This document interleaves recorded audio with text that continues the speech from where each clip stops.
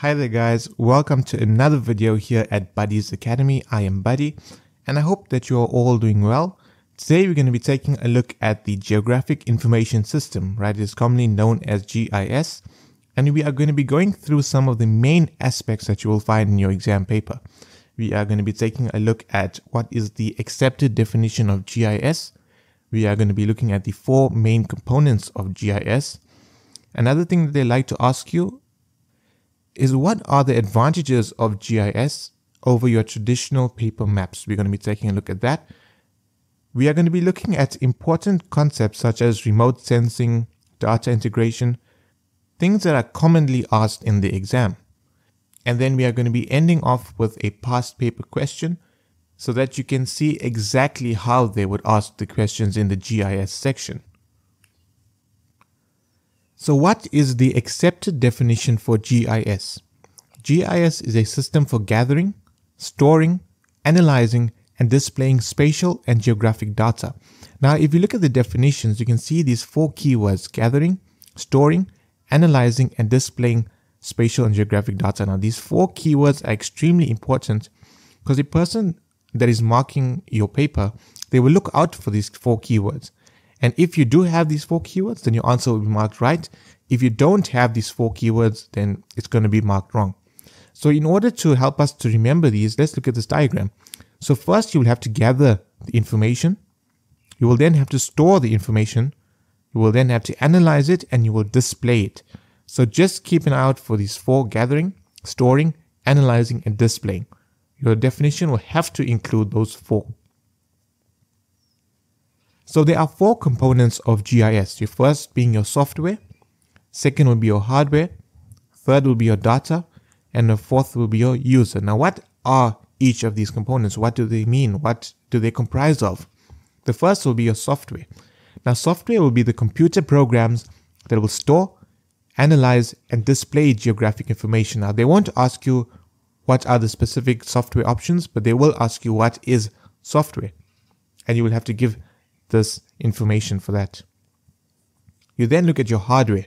This will include the physical devices that are used to collect, store, and process geographic data. Now, what will this comprise of? If they ask you what are the components of hardware, what will you say? You will say computers, printers, GPS devices, scanners, and other related equipment necessary for capturing and handling spatial data. Now, if they ask you for two components of your hardware, the best two answers that you could possibly give will be computers and printers, as those are the main two components of your hardware. We then look at the third component of GIS, which will be data.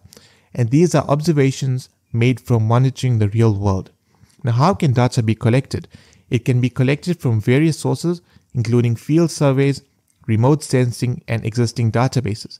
Now, as we can see, these last two, remote sensing and databases, they are important concepts, and they could even ask you to define these concepts. So we will explain that in the next few slides. The fourth component will be the user. Now, what is the user? The user will be any person that will use GIS. Now, two examples of that would be town planners and meteorologists, right? A very common question that they could ask you is, what role will people play in GIS? So there are four possible options that you could give. The first will be people will collect data. People will then manipulate the data and process this information. And the third option will be people will then use this information and develop GIS programs. So if you are asked this question, what role do people play in GIS? The best possible option that you could give will be people will manipulate and process this information. Another common question will be, who uses GIS? So the first will be urban and town planners. Now, why will they use GIS? Like, why do town planners use GIS? They will use it to design urban infrastructure, manage land use, analyze the impact of development, and plan sustainable cities. Now, they won't ask you, why will these people use GIS? They will just ask you, who will use GIS? All right, I just added this information so that you know exactly why they will use it. So the second type of person that will use your GIS will be your environmental scientists and conservationists. They will use it to monitor environmental changes, manage natural resources, track wildlife populations, and plan conservation efforts. If they had to ask you what are the advantages of using GIS over paper maps, what would you say? Now let's think about it carefully. A paper map could tear, it could be outdated, it could also take a very long time to use it, right? Because you may not know how to interpret this information. So there are 4 possible options that you could use as your answer. The first will be GIS will be faster and more efficient. The second will be GIS will require less time and money to use. GIS will be more durable than paper maps. Remember, paper maps could tear. And then we can also say GIS can cope with large amounts of data. We then get to the important definitions that they could ask you. And the first definition will be remote sensing. Now, what is remote sensing? This will be capturing data on an object from a distance. Now, what does that actually mean? That is the process of collecting data about the Earth's surface without direct contact. This typically is done through the use of satellites or an aircraft equipped with sensors. So let's say we want to gather data or information about a village. So we will fly a plane with a sensor under it over this village, and that's how we will capture the information about this village, right, without direct contact. We then look at database. What is a database? This is a structured collection of data that is stored and accessed electronically. In GIS, a database is used to store and manage spatial and attribute data, enabling efficient querying, updating, and analysis. And what would you do if they ask you what is data? Data is information that is collected and used for analysis. In the context of GIS, data refers to both spatial data, geographical locations, and your attribute data. Now, what is attribute data? This will be descriptive information about spatial features. We then get to spatial data. So this is data that represents the physical location and shape of geographic features and the relationships between them. It will include information about the positions, the coordinates, and can be represented in forms such as points, lines, and polygons. What is attribute data? This is data that describes words, numbers, and pictures. Vector data. This is a type of spatial data that represents geographic features using points, lines, and polygons. Vector data is useful for representing discrete features such as roads, boundaries, and landmarks. We then get to raster data. This is a type of spatial data that represents geographic features using a grid of cells or pixels. Each cell has a value representing information such as elevation or land cover. Raster data is useful for continuous data such as satellite imagery and elevation models. We then have data acquisition. This is the process of collecting or obtaining data for use in GIS. This can include field surveys, remote sensing, GPS data collection, and acquiring data from existing databases or other sources.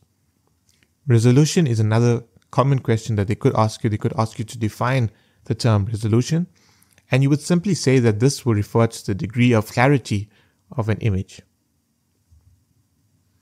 We then have data integration. You will see this in the past paper question that we'll go through, and this will be combining different types of data on a single map. Buffering. This is a line used to demarcate an area around a spatial feature. And our last concept today will be data manipulation. This is the process of adjusting, modifying, or transforming data to make it more suitable for analysis. In GIS, data manipulation can include editing spatial and attribute data, converting data forms, cleaning data to remove errors, and combining datasets to prepare for further analysis. We will now answer this simple past paper question. There's nothing too complicated about it. And in the sketch below, we can see it says A, and it is pointing to a person that is using GIS. We can see they are taking 2 different maps and they are combining it into one. So what is that known as? That is known as data integration. So let us look at our first question. 3.3.4. Identify the GIS component at A. So what component is this? This will obviously be your user. Therefore, we can see the answer will be user. 3.3.5. Give one reason why the GIS component, which is the answer to 3.3.4. So basically, why is the user important? We have already gone through this in the previous slide. The answer to 3.3.5 will be that the user will manipulate the data and they will make it useful. And this will give you 2 marks. 3.3.6. Data integration is illustrated in the sketch. As we can see, they're taking 2 maps and they are combining it into one. So give one reason to support your statement. So what can we say? We will say that different maps were integrated into one map. And again, that will give you 2 marks. We then see the last question, define the term buffering. So as I have said before, buffering will be a line that is used to demarcate an area around a spatial feature. So the correct answer will be buffering is a line used to demarcate an area around a spatial feature.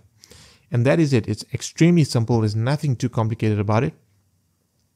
And we are now at the end of the video. I want to thank you guys so much for watching. If you enjoyed the video, then please give it a like and subscribe. It will literally take you less than 7 seconds and it is completely free. If you want to see more videos, then please let me know what type of videos you would like to see, what subjects you would like to see me cover, what topics you would like to see me cover. And till the next one, all the best. If you are writing your exam soon, I want to wish you all the best. May God bless each and every single one of you. And yeah, thank you again for watching. Goodbye.